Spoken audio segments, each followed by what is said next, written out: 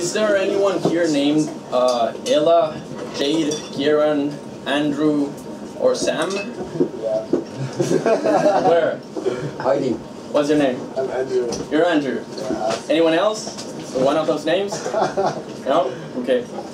Andrew, do you remember that time Yeah.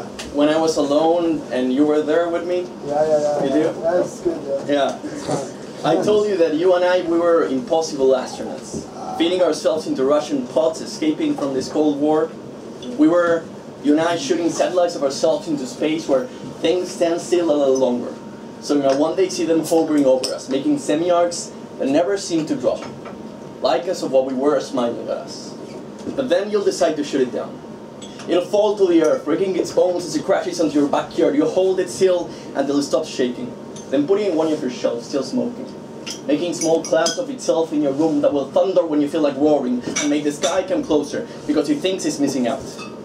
He wants to meet whoever built a shrine out of a meteorite because you see scientists, they never really knew what to do with those things. Do you remember when I told you there was a mythology for teenagers? That I was blessed with awkwardness and stricken with shyness for a reason, that all the fires starting around me were good fires which I should cuddle against, that all this mythology was a lie, but it was the sweetest one, because it kept you and me alive. Remember when I told you Ray Bradbury wrote like we were all seats inside a cement mixer? You looked at me and said, Francisco, I like you, but sometimes you speak too fast and too strange.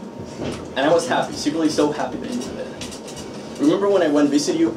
The ice in the streets, the wind in New York. Remember poetry? You told me you had never heard it before, but you liked it. And I was relieved, secretly so relieved. What happened to all the things I wanted to tell you? Where did those go? Where are my words when I need them most? My kingdom for a way to say goodbye to you. My kingdom for the right words. I should have danced with you when you asked me to. I shouldn't have tried to look so cool. What will I use my pockets for now? You were the only thing I carried with me. Before you, I didn't know what to do with myself.